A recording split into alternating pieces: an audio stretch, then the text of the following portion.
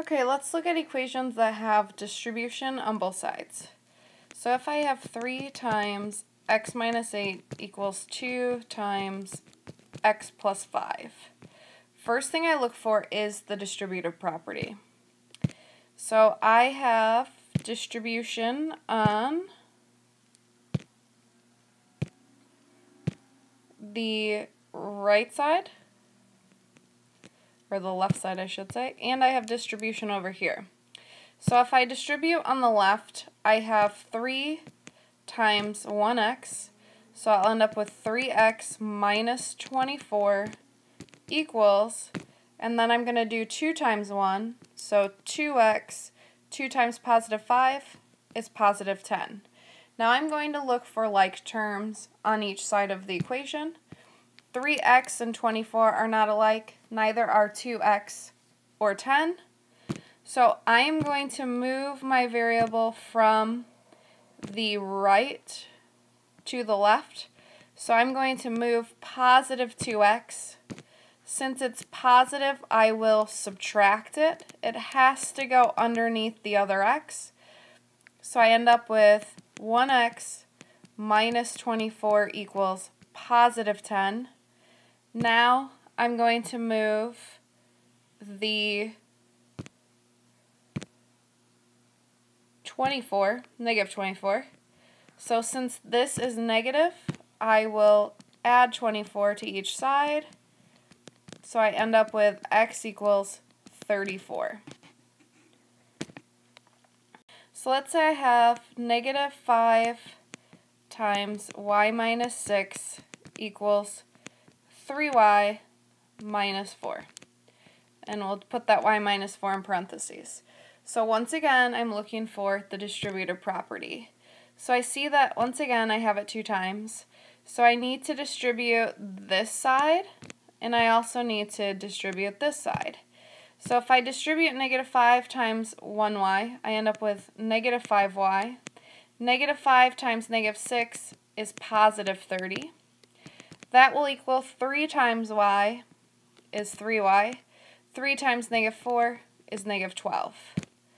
Now, I'm looking for any like terms. Negative 5 and 30 are not alike.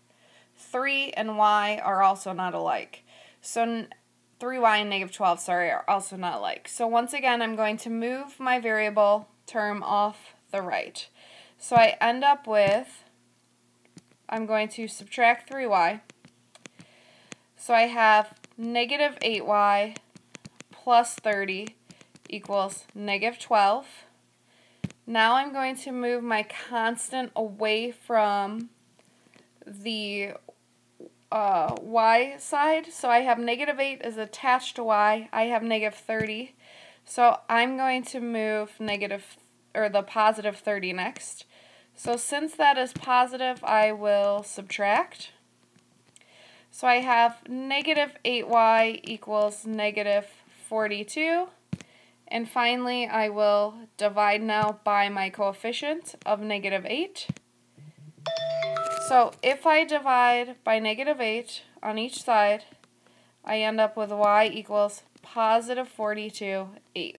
Take a look at one last example.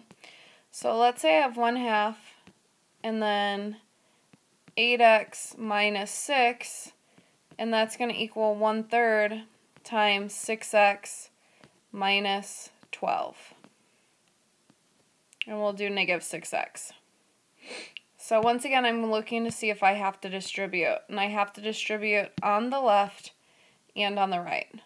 1/2 of 8 is 4. So I end up with 4x. I can make that red. 4x minus half of 6 is 3. And that's going to equal 1/3 times negative 6 is negative 2x. 1/3 of negative 12 is negative 4. Once again, I'll look for like terms. I don't have any. So I will move my variable term from the right. So I'm going to move negative 2x. Since it's negative, I will add 2x to each side. So I have 6x minus 3 equals negative 4. And now we're back to a two-step equation. So I'm going to now move my constant of negative 3.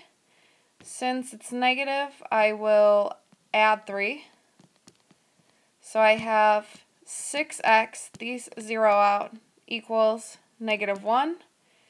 Now finally move the coefficient. So I'm going to move 6. So I will divide both sides by 6. And I end up with x equals negative 1/6. I will just leave my answer like that, and I'm not going to turn it into a decimal. All right, Tuesday we'll be playing a game.